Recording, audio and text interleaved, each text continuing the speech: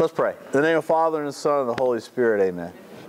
Lord God, we thank you for the Holy Spirit. We thank you for the manifold gifts of the Holy Spirit, beginning with the ability to have a true faith and understanding in the mysteries of the supernatural revelation of God in Jesus Christ, which leads us to the gift of love as well, to be able to love as God loves, love God first and love each other, and to know the love of God. Lord God, make those solid in us, first and foremost, so that all the other gifts and fruits of the Holy Spirit can be evident in our life, just in the way that we need them to serve you well.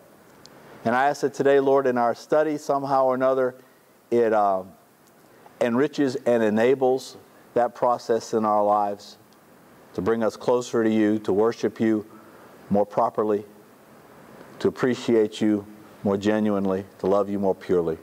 In Christ's name I pray. Amen. In the Father, and the Son, and the Holy Spirit. All right. So first of all, I begin with an apology. I made an error last week, which is one that I make quite often. It's a tactical, strategic error. I knew there was too much material when we did the Eucharist for one session. That much was right. I erroneously thought we could cover it in two. And that's the reason I was going so fast last week. And I apologize because afterwards I had some people tell me, he said, well, you know, there was some comments I wanted to make and you didn't get to me, and I'm sorry for that. That's not the way we should operate. So we're going to do 3 sessions on the Eucharist, okay? Ron? I couldn't be here last week. Could you start over?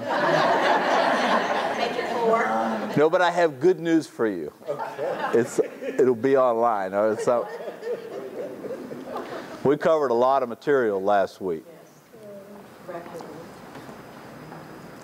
I told you way back when we began this study that of all the reasons in my own heart and mind it's wonderful to be Catholic, the best reason is the sacraments to me. This very reliable, wonderful, inexhaustible source of God's goodness and grace that we need, we absolutely must have to live the abundant life He says He wants us to have. And of those sacraments, the Eucharist is at the top of the list, I think, for me.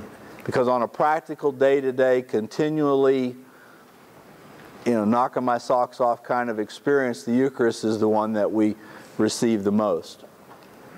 And so I think it's right that we give it a little bit more time. We won't exhaust the topic even in 3 sessions, but I hope at least we can put some practically good and deep roots into it, okay? To just briefly recap, Ron, what I said I thought I wanted to do was to talk about the Eucharist in the Old Testament. I just alluded to it, really. We ripped through it because it's prophetically there. And the point was I didn't want anybody to think that the Eucharist began at the Last Supper. It's like God tried all these other things, now we're going to do this. But I got a new idea. It was part and parcel of the new covenant reality, the brilliance, the culmination of salvation history that He had started from the very beginning. And we just pointed at a few of those streams of anticipatory, prophetic message in the Old Testament. Some of which was in the animal sacrifices. Some of it which was in the covenant communion meal. Some of it was in the sacrifices of individuals, Abraham and Isaac. Or Abel, way back, in Genesis. We talked about Melchizedek and the Todah, or the Thanksgiving offering. We talked about the Passover meal. All of these and others are all part of the picture that was coming together, and which at the Last Supper, became in reality what had been anticipated in hope. So, but and then we spent some time talking about that Last Supper, but it was set up not at the Last Supper, even in Jesus' time. I thought it was very important for us to understand. It was basically the answer to a question that He had put in the apostles' hearts and minds, a big one, a year earlier. When in Capernaum, the day after He fed the 5,000 with the 7 loaves and the few fish, the very next day they find him in Capernaum. The same people, and that was interesting for us and important for us to understand, the same people that saw him work that miracle now ask him, if you're the Messiah, what sign are you going to give us? Okay? What miracle are you going to do? And in some sense, we might say that was a silly question because they had just seen him work this, Mac Daddy miracle. He'd fed lunch to thousands and thousands of people with just a few loaves of bread. But no, in the context of their Jewishness and their upbringing, it was perfectly appropriate because they had been taught that when the Messiah comes, he'll be a greater prophet even than Moses. Moses himself said that back in Deuteronomy, okay? A prophet will come greater than I. And to them that meant that he then, therefore, would have a signature miracle that would be even greater than the signature miracle of Moses, which was the manna in the desert. Okay, so, and the manna in the desert was feeding tens of thousands of people every day for 40 years. So yes, that was a bigger miracle than lunch for 5,000 men, or, a big group, as good as that was. And it was in answer to that question then that he said, I am the bread from heaven, the real bread from heaven. The manna wasn't the real bread, that was just a sign. I'm what it pointed to, the living bread that comes from heaven. And if you eat this bread, you'll live forever. Your ancestors ate the manna in the desert. And he says, but they died. If you eat this bread, you'll live forever. And then they said, that sounds good. That probably will do it. Give us that bread. But that's when it got hard. And we went through that in John chapter 6. The drama of the moment should not be lost on us, because he hammered it over to them over and over and over. The bread from heaven is my flesh. You must eat my flesh, drink my blood. And I think it was 7 times he said it in 7 different ways and just hammered it home that he was talking about something literal and in the human understanding quite incomprehensible and even revolting. Right. The Greek word he was using, not just eat, but gnaw, chew. Right. And they end up saying, most of them, the vast majority of them, who had seen him work this miracle, they said, this is intolerable language. Who can stand this? And most of them walked away that day. It was John 6:66. I always like to pause after I say that. John 6:66. John chapter 6, verse 66. And in hearing this, they walked away. Those who had been willing to be his disciples and proclaim him King and Messiah walked away on that point.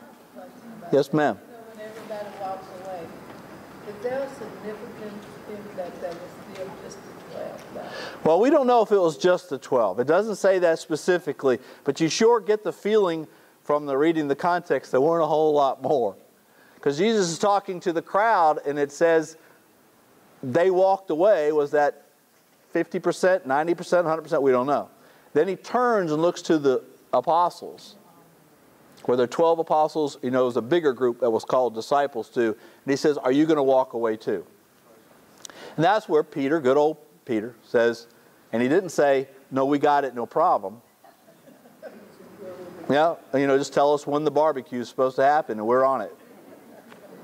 Sorry, Lord. But I mean, what else was he dealing with in his mind, right? Now his answer is, Lord, we've come to believe that you are the Messiah. You have the words of eternal life. Where else are we going to go? That was his answer. We trust you. We don't understand it. Let there be no mistake. But we trust you. And somehow or another, I guess our understanding will catch up later. That's faith, man. That's faith.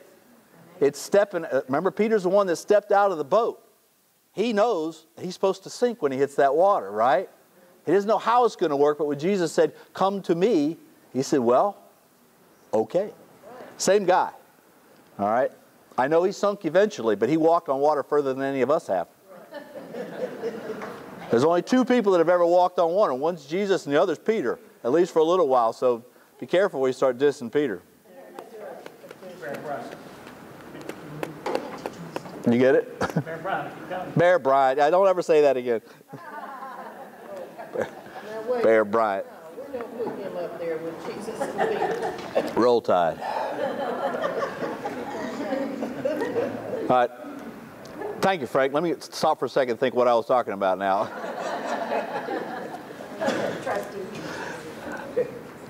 I immediately went to an SEC championship game that Georgia lost in the last 3 seconds. No. All right, so at that day then, which was at the Passover time, if you remember, John was clear to point out to us, and he did it for a reason. It was at Passover time, and they were in Galilee. 1 year later then, they're at the Last Supper. This is where Jesus takes the wine and the bread, and there's no mention of lamb in John's rendition of this Last Supper, which was a Passover meal. Jesus says, takes the bread, blesses it, breaks it, he Eucharisted it, just the same language he said he did there when he fed the 5,000. He thanked God, he blessed it, he broke it, he gave it to them, but this time he says, this is my body. He takes the cup and says, this is my blood. Okay? And I just propose to you that the apostles must have been sitting there having an aha moment. Have you ever had an aha moment? It's just like the curtains pulled back and you went, what's Gomer Pyle say? Shazam, right? Shazam. So that's how he's going to do it, right? Because it answers all those questions. And he tells them to do this now. You do this now. From this day forward, you do this. And they can think, you know what? And if every time we do this, this becomes the body and blood of Jesus Christ, yes, there'll be enough of Him for all people, for all time. Billions of people having the bread from heaven which leads to eternal life, yes, that beats the manna miracle. The answer to the question. And I said all that because sometimes critics to our understanding of the Eucharist would say, no, it was a symbol. Jesus was talking symbolically. And the communion meal that the apostles did and that some churches do now is just a symbolic gesture of our fraternity, right? But in the context of the question that those people asked, what will you do that is a greater miracle than Moses and the man in the desert? That's not enough. That doesn't suffice, right? That's why context is so important. I had an encounter with that this week when I was in the Christian bookstore, and there was this man. Somehow it was brought up that I was Catholic. Of course, I had Mother Teresa. So you want to know what you're doing in a Christian bookstore? Mother Teresa in my hand, you know. And he said, I went to Catholic church one time. He said, they started talking about eating Jesus, and I said, no, I can't get into that. Well, so there's a verse for him. It's John 6:66. I said, do you read your Bible? He said, well, yes, ma'am, I read my Bible every day. I said, well, then you listen when Jesus tells you, do this in remembrance of me, eat my body. Yeah, but you're not eating his body. This went on for a few minutes. It's just friend. But I stood up to him. In love. In love. Speak the truth in love. I let him know. You have to refrain from doing, one of my sons says, hitting them with the bazooka of truth. I did not do that. The Lord was guiding me. I spoke truth and just blew his head off. I don't think the Lord's pleased with that kind of, but anyway. All right, so that's more or less where we were there today, that last week, where at the Last Supper, Jesus took all of those partial meanings, atonement of sin, thanksgiving, worship, praise, covenant renewal, all right, that were implicit in all the Old Testament sacrifices, and he made it relevant and fulfilled and perfect in the new covenant meal which he instituted at the Last Supper, and it is the Eucharist, all right? Now, my goal today is to take it a next step, which is to see what happened after the Last Supper, okay? What happened after the Last Supper. And then what I'd like to do next week is talk about what all this means to you and me now today. I'll just leave it at that. We'll start there. After the Last Supper, of course, we have New Testament testimony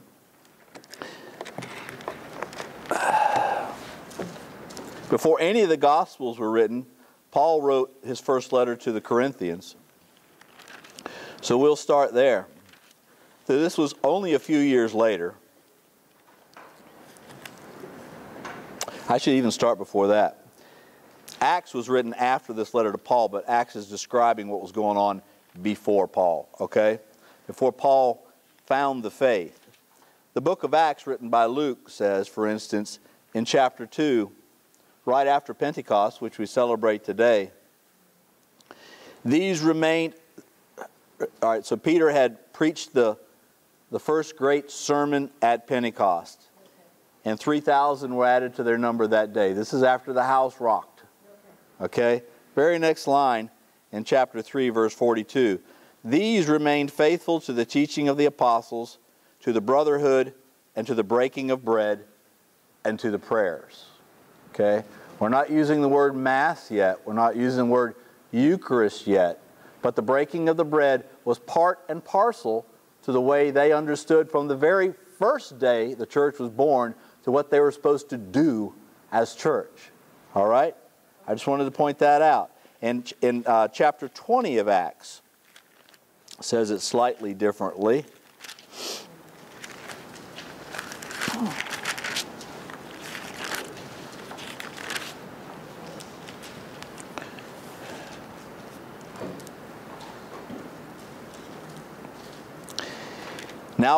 Now Luke is up to where he's covering the travels of Paul, and he's speaking of one event. And what I want you to notice in this is that he doesn't set it up, he doesn't explain it. It's just how matter-of-factly he just says this. He says that we went to Troas in chapter 20, verse 6. And on the first day of the week, which is Sunday, we met for the breaking of bread. Paul was due to leave the next day, and he preached a sermon that went on till the middle of the night. It says he went on and on and on, and the rest of the story is rather humorous. A young man got bored. He got drowsy. He fell out the window, and they thought he'd broken his neck. Paul goes down, brings him back to life, sends him home, and he goes up and he finishes preaching all night. Barely slowed him down. But what were they doing? They met for the breaking of bread. And the long sermon Paul's given was in the context of the breaking of the bread. And Luke doesn't say, oh, this is what we did, blah, blah, blah, blah, blah, blah. He just states it rather matter-of-factly. They all knew this is what they did. And what Acts tells us, what these early disciples, the Jewish disciples would do, they would go to synagogue on Saturday, and on Sunday, the first day of the week, they would gather in their homes to offer the breaking of the bread. What became known as the Lord's Supper pretty soon after that, okay? So they didn't do it in the temple. They understood this was not part of the temple worship of the old covenant. This was something new. And they did that in their homes, as all Christians did until about the 4th century when it was made legal to practice in a public building. Tom? Jay, would you say that two disciples on the road to Emmaus, Jesus had set up the exact order of Emmaus. First it was like a convivial chatting. Then he taught Scripture, it wasn't in the temple, and then he broke bread. Right. So the day after the resurrection, you're talking about the two disciples, unnamed disciples, who walk with him on the road to Emmaus, and he's explaining in the Scriptures why the Messiah that they thought had been put to death, why that had to happen. But it isn't until they sit at table, and it says he blesses the bread, thanks God for it, breaks it, and gives it to them, that they recognize him as Jesus. It's interesting. They recognize him in the breaking of the bread. That's right, but that happened even before. It wasn't really a liturgy, so to speak, but you're right. Jesus revealing the reality of who he is through the breaking of the bread started happening in the day after the resurrection. Okay? And it's becoming more and more evident. What I'm trying to get forth is that it was the practice, the routine. It was the standard, part of the standard worship of this new community. What I'm trying to rail against is the complaint is that the Mass and the Eucharist is an invention of a superstitious church in the Middle Ages. That's what I'm trying to obliterate right here. I think by the time we're done, you're going to see there was never a time that the church that was born at Pentecost didn't believe what we believe today. And in fact, for 1,500 years, every Christian believed this. There was a schism in about the year 1000 between the Greek Orthodox and the Roman Catholic, but it wasn't over that. They still believed in what we call the real presence, calling it the Eucharist and all the rest. It wasn't until the 1500s that a late-breaking new idea was introduced that it was simply a symbolic gesture. But even, to tell you the truth, even Martin Luther believed in the real presence. He had a great falling away from the other reformers over that issue. Calvin and Zwingli and some of the others said, no, it's just symbolic. To think something that spiritually important could happen in physical form is, no, you're just still being contaminated by Catholic thinking. But Martin Luther insisted on it. Okay, they split up, condemned them each other as heretics, and so it began. But my point is that for 1,500 years there was no dissension on this point. We're having to go back and learn that. But this wasn't something they got together and debated. It was the commonly held assumption and truth everywhere that people called themselves Christians gathered. All right, that's what I want to get to. Now let's go to Paul's letter to Corinthians. Just two places. And chapter 10 is the first one I want to hit. 1 Corinthians. First, Paul wrote two letters to the Corinthians, which were his problem children. They're a very charismatic church, and that was great. He didn't condemn them for that. They were way into Pentecost and the gifts of the Holy Spirit and all that. But he said, you're letting that make you too arrogant. You're thinking you're better Christians than other people because these spiritual gifts are manifest in your community maybe more than some other places. He says, I speak in tongues more than all of you. But I'm telling you, so it's not that. What I'm telling you is that you think the gifts of the Holy Spirit are marks of your special holiness. They are given to you as gifts to build up the body of Christ, to help you love more. So the first letter is about getting back to the basics, things that are even more important than the charismatic gifts that they experience. His second letter is more about wanting to come to them because they're also a wealthy community, and he's raising money to take back to the Holy Land, Jerusalem, where there's a drought. Okay? So his first letter is where I'm at today. But you're understanding the context. What chapter? Let's do chapter 10 first, okay? We'll do a little out of 10 and then a little out of 11. If we just look at verses 16 and 17. He tells them in verse 14, have nothing to do with the worship of false gods. I'm talking to you as sensible people. Weigh up for yourselves what I have to say. Here it is. The blessing cup which we bless, is it not a sharing in the blood of Christ? And the loaf of bread which we break, is it not a sharing in the body of Christ? And as there is one loaf, so we, although there are many of us, are one single body, for we all share in the one loaf. So yes, does it bring us together in community fellowship? Absolutely. That is one of the results of but don't overlook what he just said, what it is. It doesn't leave others out. It doesn't leave others out. That was his criticism here, that when you gather together, there's a VIP section and there's a place for all this kind of stuff. He says, no. When you share the Eucharist, there's a supernatural power here that's supposed to bring you together. Don't fight that. If you do, you're missing one of the essential points. Okay? That's what he was trying to get across. In chapter 11, the tradition, now he's reminding them about how this Lord's Supper is supposed to happen, because they've messed it up. They're doing it wrong. Okay. Some of you are drinking too much wine. Some of you are eating too much. Some of you are sitting in VIP sections. That's not the way it's supposed to be.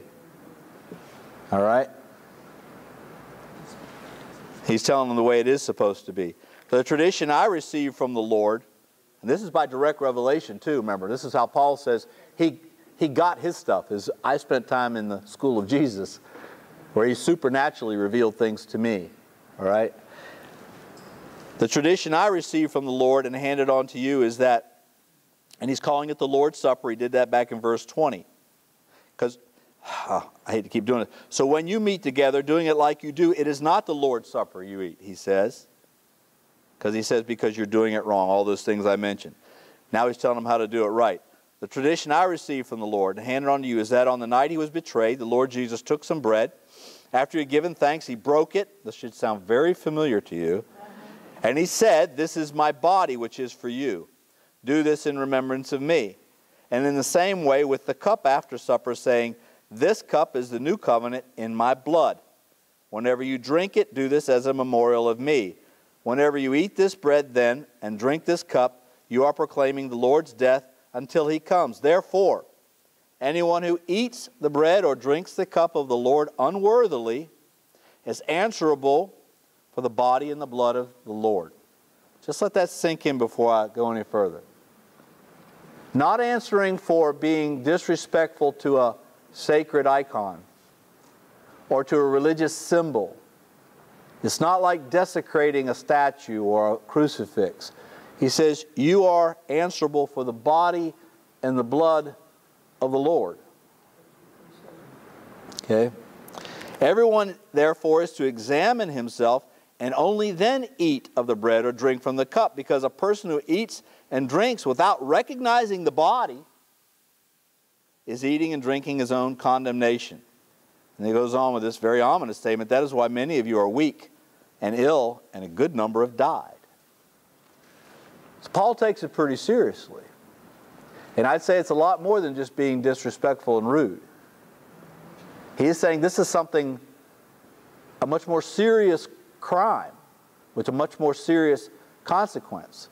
So if you have a complaint that Catholics take this too seriously, I would say, well, before you start fussing at me, you need to have an argument with Paul. And when you work it out with Paul, then you can come and tell me how you answer this. Why would Paul be so serious? You know? Of course we handle the consecrated bread and blood with great reverence. Of course we look to make sure that every speck is cleaned up. We don't sling it around. We don't treat it like it's a medium that just can be disposed of because it only has symbolic value. If we drop a host, it's a big deal. We do try to take some care on who receives. Do people come up and receive who don't believe? Yes, but you can only do what you can do.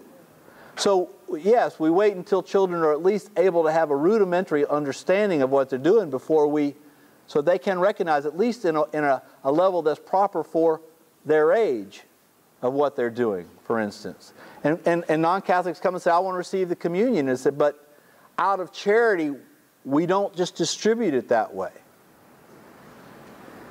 It's not that we don't like you, but if Paul's right here, and you don't believe what we believe here, and we're right, and we give you communion, and you receive it, I could be doing something very uncharitable to you. Right? Wait, say that again?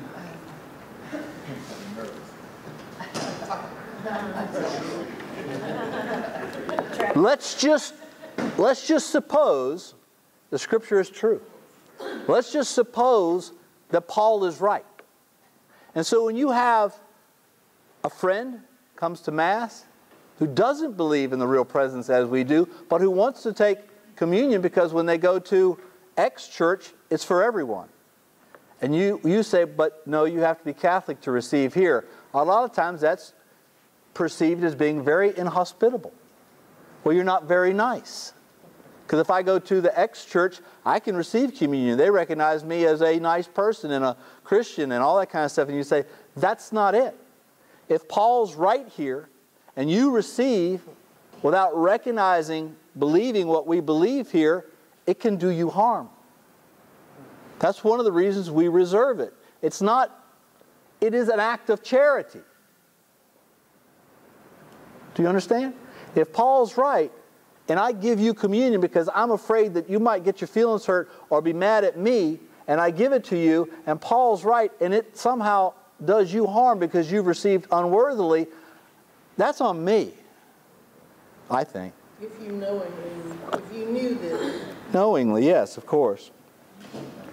But it's not just for non-Catholics. Catholics that have not received the sacrament of First Communion, Catholics that are in a state of mortal sin, should not receive. It's a whole, its proper reception is part and parcel of what Paul says we should be about. Not just doing it and then treating it like junk food or a drive-through Happy Meal. This is at the center of perfect worship. At the center of perfect worship. Like being at the Last Supper, where Jesus took this and irrevocably melded it with his sacrifice on the cross. And we went through that last week, did we not? When he says, it is finished. That Last Supper was finished when he breathed his last breath and bled his last drop of blood. That's what we're about. And at long last, the perfect sacrifice for sin and thanksgiving has been come to earth and made available to us. We're not supposed to treat it like it's nothing. Nance? Missy? When we were in Fatima with 710,000 other people, and I went up to the priest to receive, and worked my way through the crowd, and held my hands out, he shook his head at me. And I held my hands out further, and he shook his head again. I then leaned forward and opened my mouth, and he gave me communion. And it was such an unusual feeling to me, because I realized at that moment what I just take for granted every other Sunday when I hold out my hands. This is a special moment. There's a meaning here. And I'm not going There's a practical reason they did that, Missy. If I didn't explain that, it's because you have a lot of tourists that show up for this big event too, and they want to be sure that the consecrated hosts are given out are consumed. This is not a souvenir. No. Take home, you know, this was my weekend in Fatima. Well, it is a habit. Well, originally that's exactly the way it was received. When we went back to receiving it in the hand, that was not a new idea. That is a restoration of the original practice that existed for a long time. And it is perfectly proper for you to receive it in your hand. It wasn't that he didn't know that. And it wasn't trying to be a throwback to a day gone by. In Fatima and places like that, because I asked this question, they're trying to be careful that no one disrespects it. Because if you take it in your mouth, you've at least swallowed it. He knows it's not going to go in your pocket. This is not going to live on your mantle, or it's not going to be pressed into your souvenir book. Understand? Or, God forbid, it's not going to be taken off to a Wiccan coven and desecrated. sure. This is one of the practical ways they can try to protect the dignity of the sacrament in a crowd, and it was 200,000. But 200,000? 200,000. It wasn't 750. That's impressive, but 200,000. You know, and so what are you going to do, right? So they can't even ask, are you Catholic, because there's so many languages there. So all they do is they want to put it in your mouth. That's why they did that there. But it does go to the heart of kind of what we're saying. The church has a responsibility to protect the dignity. Don't want to hurt anybody's feelings, but there's something, a greater issue here. Well, that was kind of, like I said, it was a wake-up for me, because every Sunday, you know, pretty soon it's rote and it's routine. But then when this happened, I thought, this is really special. This is really special. And I need to remember that every time I receive it. That was good. Good, Nancy, and then one more. I was just going to say, in the words that our Lord used when he said, do this in memorial of me, do this in remembrance of me. Right. When that happens on the altar, and the words of consecration are spoken, we are present at the foot of the cross. We are present in the upper room when the Lord's Supper, because the word is actually made to make present. Right. To make present. I think maybe we mentioned that last week. There's a poverty in that the English word represent to us means is not adequate. It's represent, to make present again. It's a Greek word called anamnesis, which is very clear in the Greek. And the English is actually not nearly as good as the Greek, but I don't speak it. So, I mean, anamnesis is the word, and it means to make present again. It's the same language that the Jews use at the Passover, that somehow or another We're not just remembering, like Memorial Day. We're not just remembering an important event. We're present at it. Now that's something that's a little out of bounds for our natural thinking. It's another thing that we can only know by faith. But if you dare to know it by faith and accept that, it's a miracle. And the miracle aspect of the Eucharist is what I'm really trying to get down to. Belief in miracles is waning. That's the reason why belief in the real presence is waning. We're much more comfortable with the psychological or the symbolic meaning of the Eucharist. Because when we start believing in things that are beyond our natural capacity, it makes us very uncomfortable as scientific, rational 21st century Americans, right? But that's what we're challenged to do. Just as Jesus challenged and would not relent at the people in Capernaum. He said, no, this is what it is. And I'm not going to downpedal it or make it more palatable just so that you can receive it on your terms. I want you to receive it on my terms. And if it makes you uncomfortable for a while, so be it. Grow into it. Let your understanding, your human understanding, catch up with your faith understanding maybe one day. But even if it never does, you can know this by faith. Can you tell them about the Santorin miracle that we got to see too? The what? Yeah, The Santorin Eucharistic miracle? Yeah, that Maybe. Push him into a fourth session almost. That was another question. Who was it? Was it you, Zach? No. Yeah. I was going to say that in many countries, people are not allowed to touch the bread. That's why they put it in the mouth. Yeah. You know. It is the custom in a lot of places, but it is a valid custom to receive in your hand. The irony is that a lot of people who object to receiving it in hand say, no, I want to receive it in my mouth the original way. The irony is that it wasn't the original way. The original way, I don't know if I brought that document or not, in the Didache, when they're training catechumens, says, when that day comes and you receive communion, make a throne for the Lord. Put your left hand on top of your right. And receive him as your king. That was the language. So when the Second Vatican Council said it's okay, not necessarily preferred, but it's okay to receive in the hand, this wasn't some newfangled idea of liberation theology. This was a going back to original thinking. The same way we know people get up crazy, all those crazy charismatics, they pray like this instead of like this. Well, let me clue you in. The way the apostles prayed, the way Jesus prayed was like this. All right? It was like this. You know? They hadn't even invented deodorant yet. And they prayed like this, right?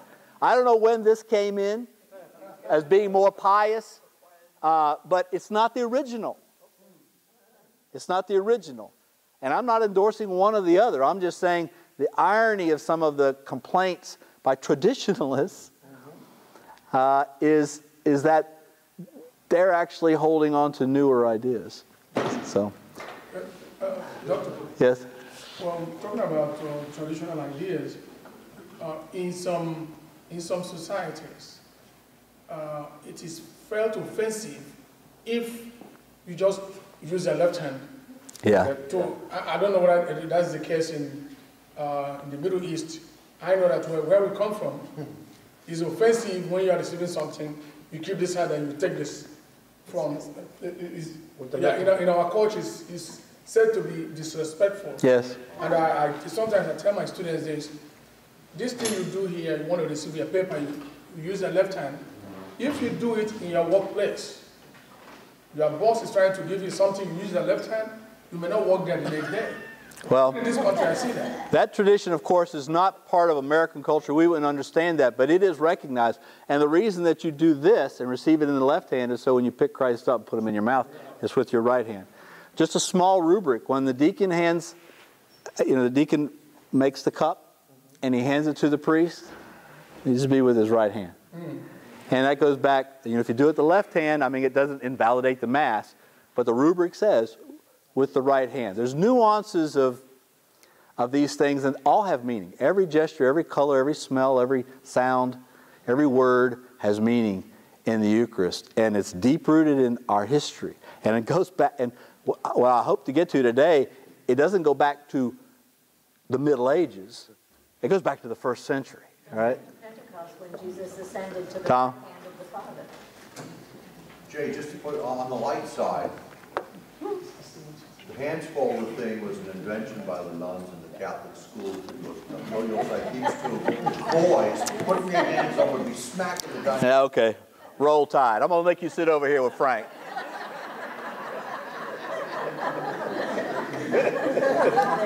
Keep you out of mischief. Right. That's right. I don't know. Somebody do a paper on folded hands, okay, for me? I don't know. It's probably pretty interesting. And it might be funny. It might be funny. There are funny aspects to it, you know. Okay, I'm going to digress. In the Mass, you know, we ring the bells at the moment of consecration, and we didn't do that for a long time. It's not an essential part of the rubric. Some people liked it because when they were a kid, that happened, and it sort of reminds them of the sacred. The reason that happened is because PA systems are new. For many, many, many, many centuries, big churches, you're in the back, you couldn't hear. So to let everybody know, the moment of consecration, they used bells. Stained glass windows, people were illiterate. They didn't have Bibles, and if they did, they couldn't read them. The gospel stories were painted in pictures and put in the windows. You come into the church and you get your catechesis, you know, by looking around. Architecture was all supposed to speak to the soaring glory of God. It wasn't idolatry. It was to teach the gospel message. It was to teach, it was to represent that you're in sacred time and sacred space when you walk in here. The little paten, you know, the little plate that Father Ray doesn't use it. It's not essential, but a lot of priests put, and whenever they're not using the cup, they put the thing on top. Flies. Of course, open air cathedrals. I mean, you've got a cup of wine there. Somebody said, we need to have something to put on top. It just became part of the standard armamentarium. If you don't have one, is a Mass valid? Absolutely. It's not superstitious. It was very practical. And that's the reason it was there. Okay, let's get back to real business here. I think this is interesting. Well, things I haven't thought about.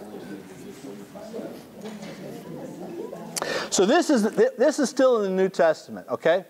I haven't gone to patristics yet, which I'm going to in a moment, which is writings of the very early church about how to do church. And in some cases written by people who received their instruction from the apostles themselves. Some of these writings were written before the apostles were even all dead. That's how far back this goes. Now, it is impossible for us to do an exhaustive look at patristics, even on just this topic. There's volumes and volumes and volumes of such written materials are available, and they're not hidden in Vatican archives. Go to the library, okay? Google it, all right? There's a 3-volume work called Jurgen's Faith of the Fathers, and it's 3 volumes. 3 volumes are just by the earliest period, the middle, and then later, and I think the latest one only goes up to your 800 or so. And it's collections, but you can look in the index and you can look up what? Mary, Pope, Eucharist, whatever you want to do, and it'll send you to these. And they're just snippets. They're not entire things. It's just snippets. So I'm gonna spend a little time reading snippets. I could read snippets for an hour and you'd get bored. But I want to do a few. Okay? Are you with me?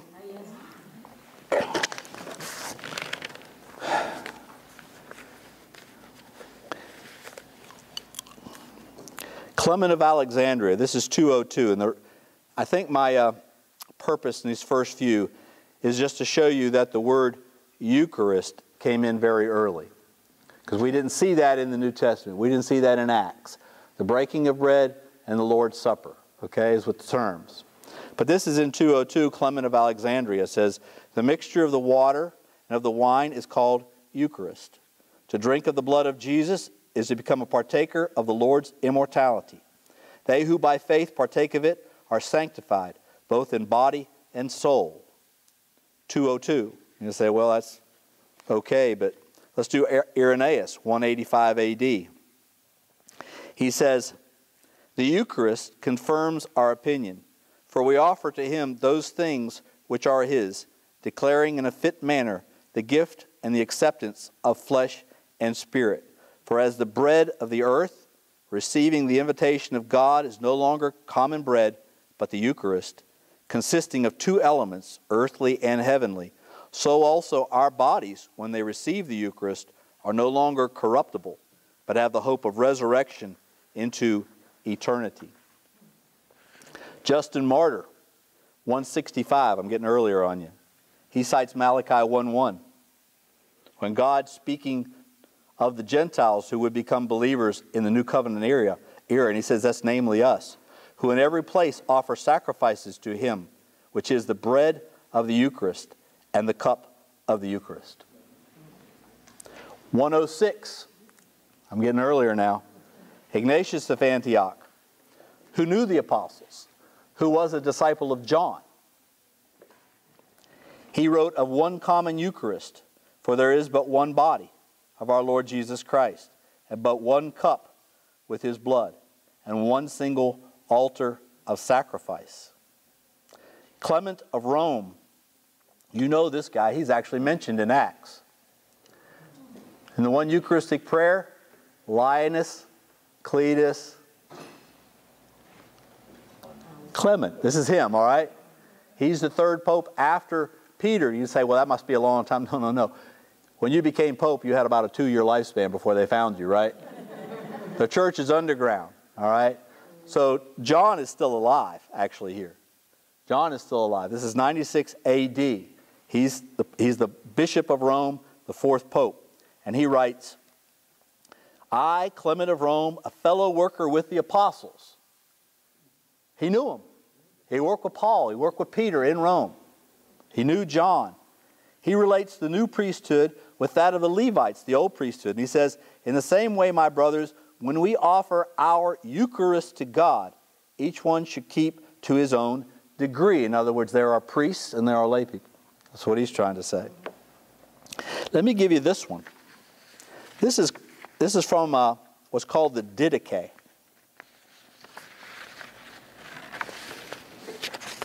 Which is where, Jaybird?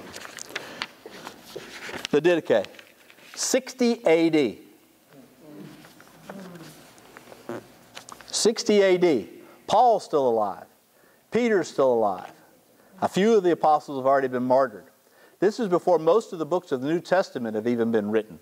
They're still in oral form. The Didache was used to train converts. Okay? And it's very interesting to read. Very interesting to read. But anyway, Article 9, he says, in regard to the Eucharist, you shall give thanks thus. First, in regard to the cup, and say, we give you thanks, our Father, for the holy vine of David your Son, which you have made known to us through Jesus your Son. Glory be to you forever. In regard to the broken bread, we give you thanks, our Father, for the life and knowledge which you have made known to us through Jesus your Son. Glory be to you forever. As this broken bread was scattered on the mountains, but brought together, was made one, so together your church from the ends of the earth into your kingdom. For yours is the glory and the power through Jesus Christ forever. Let no one eat or drink of the Eucharist with you except those who have been baptized in the name of the Lord. Catechumens went through a 2-year process before they were baptized. They weren't even allowed, if they came to Mass, they had to leave after the readings. They were not allowed to stay when the liturgy of the Eucharist began. It was considered so sacred and holy. That brought some problems for the early church because they were known as this secret society. And there were rumors that when they got together, they were drinking blood. And they were cannibals, right? This is why they were an easy group politically to persecute. Everybody was against that, right? Let's go get Nero. I didn't burn Rome. Must have been those cannibals. Round them up, right? It's exactly what he did. All right, so this This was used as a primer to teach the catechism to converts in Rome, which is where Nero was. And this was written just a year or two before Nero burned Rome. Okay? A little bit longer, maybe 5 years. Didache. How about this one? I don't want to give you more than you want to hear. This is another one from Ignatius of Antioch. This is as he's being led away to be eaten by lions. Ignatius of Antioch, who was a disciple both of Peter and John, he says in one of his letters, I learned at the feet of John. All right? Now he's an old man, and he's been arrested because he's a bishop of Antioch, which was an important early church. Being led away, and he knows he's going to be fed to the lions. And he's writing letters to the churches that were in his diocese, okay? This is part of his letter to the Antioch. He says, I have no more taste for corruptible food, nor the pleasures of this life. I desire only the bread of God, which is the flesh of Jesus Christ, who was the seed of David. And for drink I desire his blood, which is love incorruptible. 110 AD. My point so much for the accusation that the Catholic doctrine of the real presence was a superstitious invention of the Middle Ages. These men are talking real presence. And we're talking about the first years, the first generation of the church. And so it continues. I don't want to go too much. I want to give you one more because it's time to quit. This is back again with Justin Martyr. Justin Martyr was a very well-respected philosopher, thinker of his age, and he became a believer, okay? Well, he thought it was important that the Roman authorities, who he was much friends with, he knew important people, understood what actually went on in this secret mass, that there was no need to fear, that all the stuff he had been told was garbage, and he wanted them to understand. So in this letter, he writes in the 2nd century, very early in the 2nd century, he writes to a friend of his in a high position, the pagan emperor Antoninus Pius, around the year 155. This is what he says. On the day we call the day of the sun. Sunday. He's writing to the Romans, right? Okay, the Sunday. All who dwell in the city or the country gather in the same place. First, the memoirs of the apostles and the writings of the prophets are read. There was no Bible yet. They had the Old Testament, the Hebrew Scriptures, right? And they had the writings, some of the writings of the Gospel and of the New Testament, which would be the New Testament. But it wouldn't be put together by the church into what we know as the Bible for a couple of hundred years. But he says, we read the memoirs of the apostles and the writings of the prophets as much as time permits. When the reader has finished, he who presides, either the bishop or the priest who represents him, over those gathers, admonishes and challenges them to imitate these things. That's the homily. Then we all rise together and we offer prayers for ourselves and for all others, wherever they may be, so that we may be found righteous by our life and actions and faithful to the commandments, so as to obtain eternal life. It's the prayers of the faithful. When the prayers are concluded, we exchange the kiss of peace. We've watered that down so you can shake hands if you want. A sign of peace. Then someone brings bread and a cup of water and wine mixed together to him who presides over the brethren. He takes them and offers praise and glory to the Father of the universe through the name of the Son and of the Holy Spirit. And for a considerable time he gives thanks. He Eucharists them, giving thanks to God that we have been judged worthy of these gifts. It's the Eucharistic prayer. When he has concluded the prayers and thanksgiving, all present standing in voice with great acclamation by saying, Amen, Amen, Amen. One of the ancient Roman historians who was not a Christian said, we knew when the Christians were gathered for Mass because when they said the Amen, it was so loud you could hear it all over the neighborhood. All right, the great Amen. When he who presides has given thanks, and the people have responded, those whom we call deacons give to those present the Eucharistic bread, wine, and water, and then take them to those who are absent. I just read for you the Mass as you will celebrate it today. Today. The elements are all there. Are all there. This is not a pope in the Middle Ages. This is Justin Martyr in 155 AD telling you what the Christians had been doing for a long time. He's not inventing it even this day. This is what they do and have been doing whenever they gather. My point, when we gather together to offer the Mass, has there been organic development of the liturgy? Of course. Is it in English instead of Greek? Of course. Have we added some finery to the church? Of course. But is the essential organic elements of what we do any different from what the early church, and I'm talking about the first generation who learned it from the apostles, from what they believed and what they did? The answer is no. And there was no opposition to this belief for 1,500 years. Never accept that what we do here is an invention of superstitious people who got simple over the years. It is what the people of faith have done from the very beginning, because they and we dare to believe Jesus was right. In the name of the Father, and the Son, and the Holy Spirit, amen. Amen. Lord, it's so hard, but it is true. It is good. In faith alone we can know this, and I ask you through faith to plant it deep in our hearts, that we might love you deeper, serve you better, and witness to your truth as lovingly and as powerfully as we can. In Christ's name, amen. Amen. Thanks for coming.